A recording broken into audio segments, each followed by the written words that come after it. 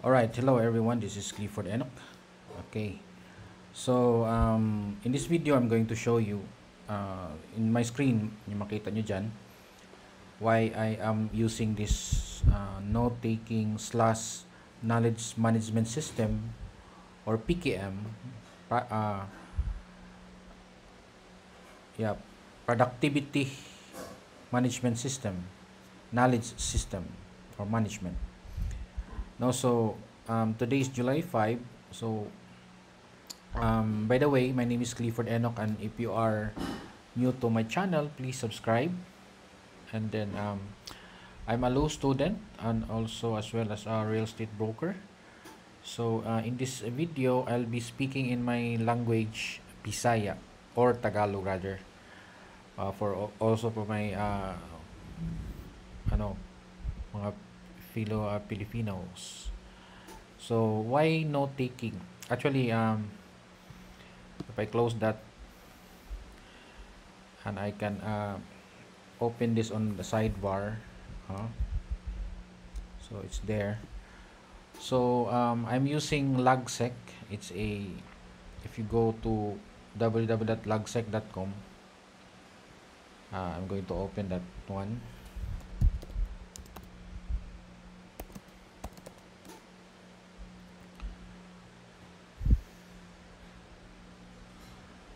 So connected thoughts to increase understanding.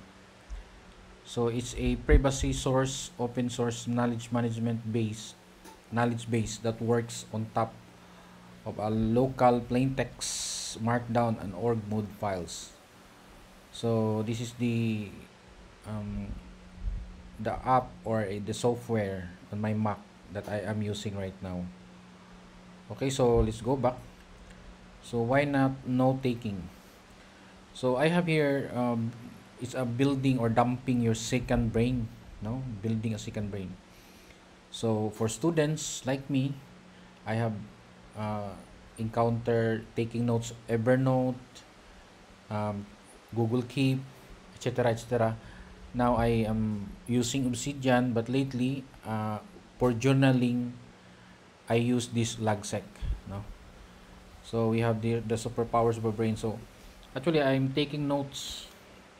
I'll just open that on a block here.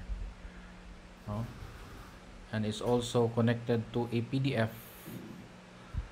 And but I'm going to show you what I did on my study of law.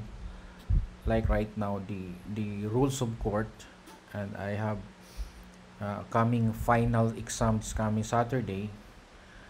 As opposed to, I mentioned my previous video Sunday, it's not Sunday but Saturday. So I'm going to open this one, ROC annotated rules of court. As you can see, there are a lot of rules, but it's not complete. But in our coverage, we'll start with rule 23 here. We have until 56. So judgment on the pleadings. So as you can see, I have outlined pre-trial and mode of discovery. Actually, di go hand in hand, no? Or parang ano siya, during or in the pre-trial stage yung mode of discovery. Pre-trial, yan. And then pagka sa trial na proper, ito naman mga rules, demurrer to evidence and judgment. So what I did is compiled all the rules. So I'm going to show you, like for example, let's go to rule 39, post judgment remedies. Here, rule 39. And here, as you can see, I have the sources also, which includes, of course, the provisions of the Supreme Court, the amended 2019 amendments. And I have also sources that I found on Google, the syllabus, etc., like the hierarchy, the flowchart. So it's all here. So I can also add more sources, primary and secondary sources. And other reference, ito naman is other references, the notes from or lectures from our professors or other professors. It could also be notes. Actually, when you click this, wait, we'll use this one. Yeah.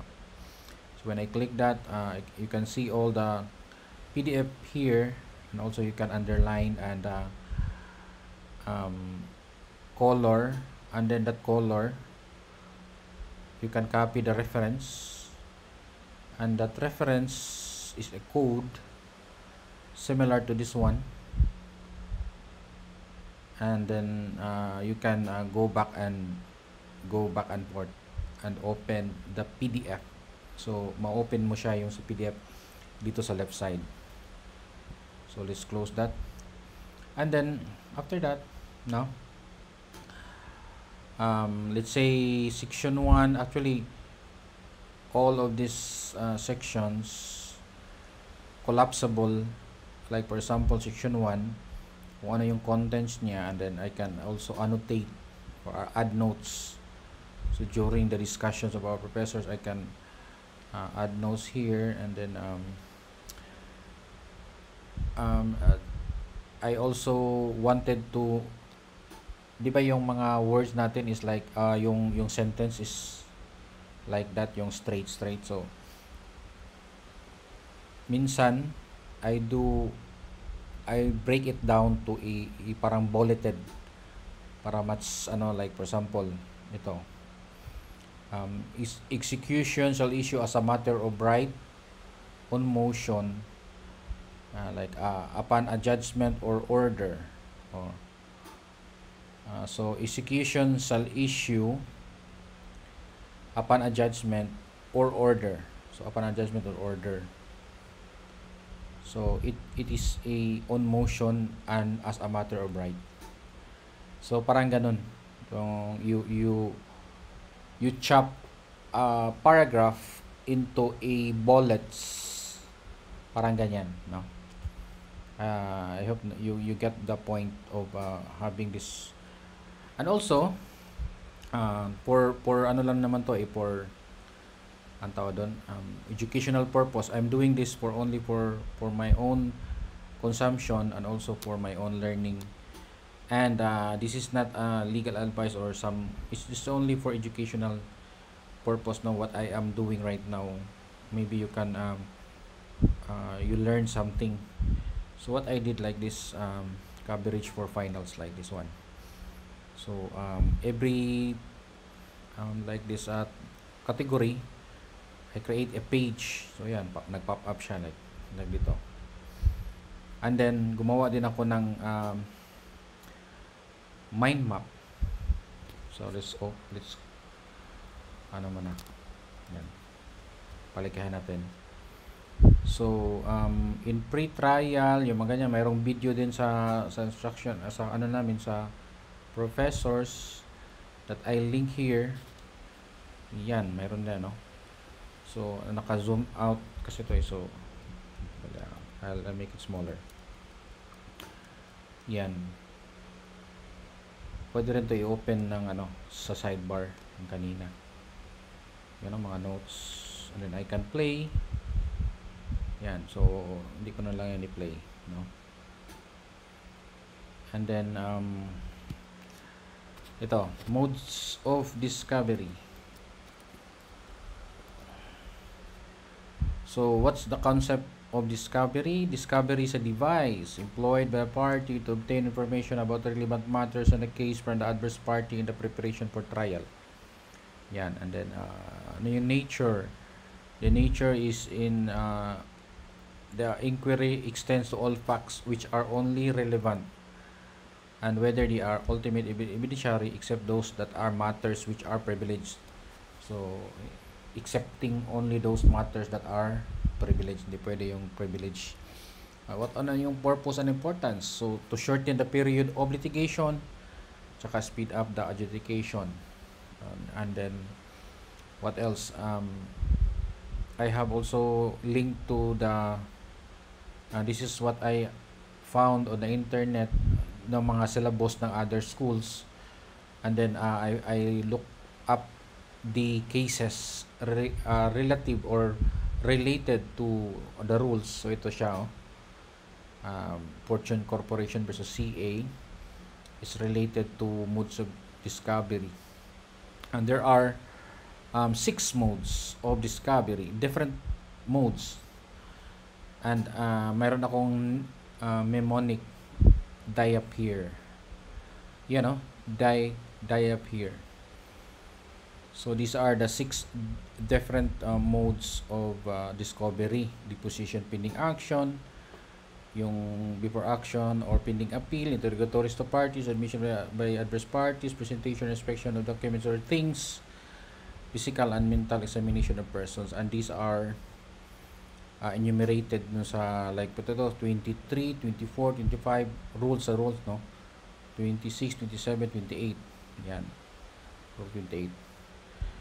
So when is leave of court required, or kailan mangyari mayroong leave of court? So in Republic versus Sandigan Bayan 2001 case, ang Supreme Court nag-rule na deposition pending actions pwede siya mataken at the instance of any party with or without leave of court. Ang leave of court is not necessary to take a deposition after na mayroon na siyang sagot, mayroon ng answer to the complaint. So answer to the complaint na na-serve. It is only necessary when an answer has not yet been filed, but mayroon ng jurisdiction na na-obtain over any defendant or over property subject of the action, over dependents and personam, over the property and rem. So that's so yun, prior of leave is required, no, kailangan ng leave of court. So ang reason for this na kailangan na mag-leave of court, because ang mga issues wala pa ma-filed, so and then wala rin ma-join, not yet joined, and also the facts, the disputed facts therein are not clear o hindi pa malinaw, unless yung isa mayroon ng answer to the complaint has been served. So wala na, no need now to leave of court. So yan yung mga depositions, no. This is in kung mag-deposition. So yan yung mga codes. So pre-trial and modes of discovery. So post-judgment remedies, meron ito yung blow up na mind map na ginawa ko, because as you can see I have the mind map for the whole. Yan, like for example this one is the pre-trial and mode of discovery, from rule 23 to rule 29, and then trial and demurrer 30 to 36. Post-judgment remedies is 37 to 45, and then the last one is yung 40 to 40 hanggang 56. Yan, rule 56. So that would be here, execution as the satisfaction of judgment. So that's it, yun lang, and then thank you for watching. Please subscribe to my YouTube channel. Daghang salamat.